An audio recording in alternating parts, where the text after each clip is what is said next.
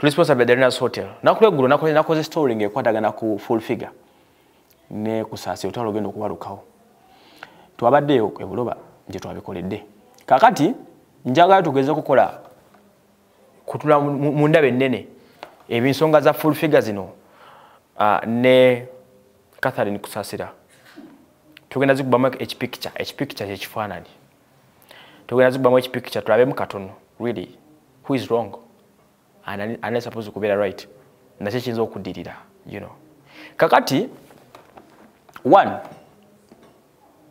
abamu waliwo binalabeko nga mugamba nti Catherine Kusasira okwagala okulopa Fullfigure mbu ateeze ssente za State House kyesikiriza nti kituufu waliwo point otuuka nga tekikyali ku ekyo nga buntu bulamu bwe bulina otuyamba ekisooka kya byonna Fullfigure ono ekyo kyona bwe mukimanyi naye ngenda kyogera Fullfigure wonola clip girabe olina okwewozaako Fullfigure you're becoming a nuisance to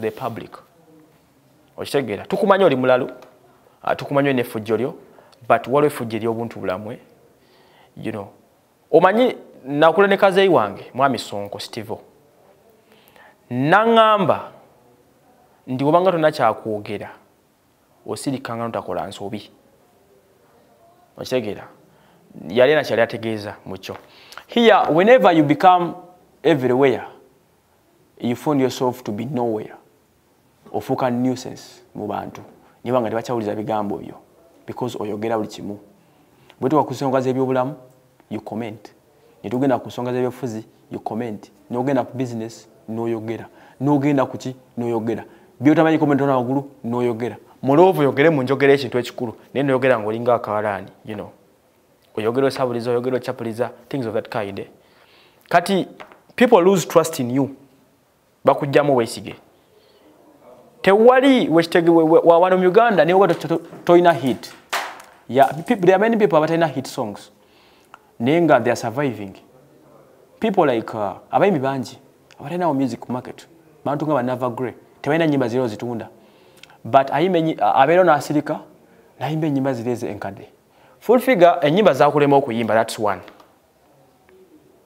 bwabanga omukyala yakuyamba n'akuyingiza ekibiina because kati point gyayogedde eggulu n'agamba nti ekibiina baitebakosa nti omalina okuyimba bali bakuganya okuyingira mu Eagles production by then n'ateekawo omugongo gwe because ayagala oyitewo there are very few people akwata made way you know you people mukimanyi ekyo mubeera Bulaaya abamu muli ba maids maka g'abalala mumanyi emyagye babayisaamu siwe guli obeera nga tebakukiza nakulira ku table ne bakama abo siwe kiri sometimes you find yourself bakuwa ekisenge kikyoweka obeera weka you know naye bw'ofuna family nga esobola okukkiriza ng'oli maid mu maka gaabwe ne bakukkiriza noba ng'osobola ku table ne baboosi bo which means nti baba kuwa the respect baba kulabe ng'omuntu this is what Catherine Kusasira did n'akuwa platform kw'ofuukidde ekizibu n'owefuula ekitagasa moloba ndefuukidde ekizibu kuffe abatakumanje gy'ovudde abatatadde ku ttaffaali kukubeerawo okwo naye n'ofuuka ekizibu towards omuntu eyakuyamba you know anakulira ng'okomplaini gwogamba nti mbu yakusuzanga abaana be wamulereranga abaana gwe gwali omulimu gwo kyekyali kikusasuza singa tewalera abaana be bano ba junior wandibadde otuuka wootuuka but yakujja mu kulera abaana n'akwetikka n'akuzza mu kibiina n'oyimba n'ofuuka star n'ofuuka omuntu amanyiddwa okitegedde you'd have used that platform n'oyongera okubeera n'oba ng'otugasa naye kati naye yejjusa lwaki yakola ki yakuyamba because ye kenyini ng'omuntu Catherine omuyingira tomurespectinga you know moreover oli mukyala tukusaamu respect kati omukyala ono bw'aba avudde n'agamba nti agenda kukuwawabira ku police I'm sure enough is enough gyali kati akuloope waba akuloopa and I think so many people would support her era bangi bamwagidde nyina abayimbi benjogeddeko nabo ku ssimu sijja kulenga audio zaabwe because of some security issues nyina benjogeddeko nabo nimbabuza ku nsonga eyo ne out of 4 benjogeddeko nabo basatu babadde bawagira Catherine Kusasira ne ba viewers balaba ebintu bino bamanya, you know, gugo tusanga mbuli sonda. Secondly, waliwo ebintu ebimu omukyalo n'omulabo omweteekako ne toli klasi ya Catherine Kusasira, not even a half of her. Oyinza okuba omusingawo ku myaka naye omukyala akusinga klasi. Omuntu ali mu government bino amanga by'abaana be wano mu Africa oba ne power oba ne sente. Catherine wakati akusasira but bw'aba yagala okubako kyakutuusaako they can. Okitegera they can because balina buli kimu. Ba Catherine balina sente, balina obuyinza. Wuyo muzukulu wa State House agabugayi muzeeyo onancankala nyansumbuwa. You know, obulambo ne butandika okunooneka mpola mpola. Bino emuddaawo. Secondly, oli mukwononera people power. People power, ekisinde kya people power, I think, to my understanding, it is a pressure group eruubirira enkyukakyuka. Sibe guli? Oli atandikawo ekintu kye, aluubirira enkyukakyuka. Ebyembi ekintu kye kiri mu kwonoonebwa. Vulgant people. One. Abantu abo. Mr. Bobby Wine tumumanyi okuba nga ategeera nnyo. Tuyinza kuleetinga pressure group ng'eyo nga totegeera nnyo kigenze wala. Olina okuba nga otegeera nnyo. Naye ate weeyungiddwako emisoswangule mingi nnyo ku pressure group eyo. Abali mu kwonoonera. People power yonoonese eroozebwa okuba nga yabayaayi.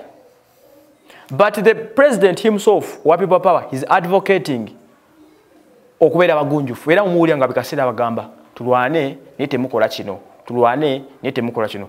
That is advocacy ya Bobby Wine. Jempulira ateekawo nze. Kakati bubanga era wakola bulunyo no legalizinga jo olusenyo nyinga spokesperson. Naye neewuunyanga ku luli emabega kawo nga ensonga za people power zonna ba Fullfigure bazoogerako. Kati Fullfigure aveyo nga yayogera people power.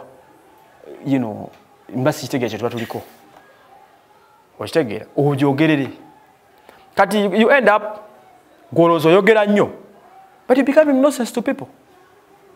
Okitegeera. N'oba ganti ogenda kwesimbawo. Gwoza nti tebakulaba. Do you think someone can give you obaye mupiibwe nti omukiikirire? Okitegeera. Abantu balaba they know what to do. Weegendereze, weebereremu. Nga bwe mugamba funindaga muntu w'ojja. That is the case with it. So, abayimbi bangi bakiwagidde.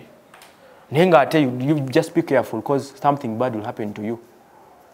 Omukyalo olaba anyiza otuuka ku kino n'agamba nti something is going to happen, man. You won't like it. Eyo government ate mukono gwa kyuma. Catherine kenyini amanyi kitegeeza okuba ne discipline. Bululi baakupa emmotoka y'amasasi wano. Kasire Gwanga lyagikuba. Kasire Gwanga yamulanga discipline. Byagenda okugwa nga Catherine yali mukono lya Kasire Gwanga. So ng'osanga tebali nnyo mu bukyamu kiri awo. Niyo lyabagamba you don't have discipline. That is the problem with our artists here. Empisa kintu kikulu. You know, why not tune efaanana etyo why not? We need discipline in the society. Family twagala kumanya abagwe Fullfigure bwo wakola erinnya lyo. Teri agala bimanya ebyo. You have to celebrate you. Abata tebagala kuteba kwata kwenza mbuzi omulanga who is Fullfigure. Who is Catherine. So discipline akikulu nnyo abayimbi tweddeko ku lwekyo. Ojakwesa ola abayimbi bangi bagenda mu politics nga bebe kulu byakyogedde. Naye batono abagenda qualifying ogenda mu parliament kino kibagamba. Regardless amanya mugayina. Naye there are very few who are going to go. Because people see and know what to do. Toyinza kureactinga jojo reactinga mweyo. Oyogera kino oyogera kino beera ku TV n'owemula buli kigambo. Tewali TV eyinza kukwata program ya Fullfigure n'egizanya without edition nga tebagyetinze yale nakamu. Tekisoboka. Because chimbibiri noga konawo. Chimbibiri noga iwawo. Chimbibiri no livuma. You know. Uganda lifestyle. Mubere bulungi mweraba.